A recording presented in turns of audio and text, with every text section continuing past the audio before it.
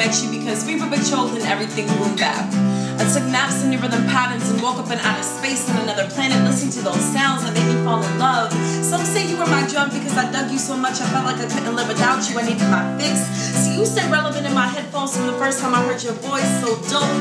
I immediately became addicted, I overdosed, and from that moment on I overexposed myself to you, hip-hop. You made me want to MC, DJ, graffiti, write, and be a B-girl simultaneously, instantaneously turning into a microphone fiend off of blending your mending melodies.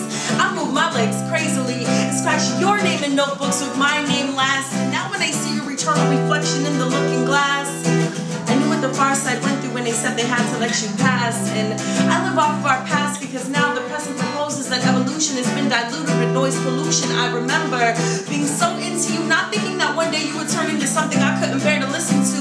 I refuse to believe that you evolved into some monster. I fear you now because you have forgotten that back in the day we spent a million hours of hardcore rhyming, counting beats in time, and poses that froze statuesquely and traveled the contours of exaggerated calligraphy until our lungs couldn't hold the capacity of breaths, taking to find that perfect proportion of super funky fresh because now your legacy is all I have to remember you by. I'm not sure when our relationship died, but it's kind of like you've been in a rut since the days of making this look too easy got you stuck in clear channel controlling what radio station plays Wessun. Instead of checking those deuces up, I stay by your side, holding on to those key factors in my medicine cabinet. I was ready to resuscitate you with hits in your chest of a Tribe Called Quest, 300 cc's of BDP, feeding your bloodstream with shots of wild style, all while mixing an elixir of cool red alert and cool hurt, just to cure this hurt in your heart and remind you that you had me from the start, way before I even knew that hip-hop started out in the park.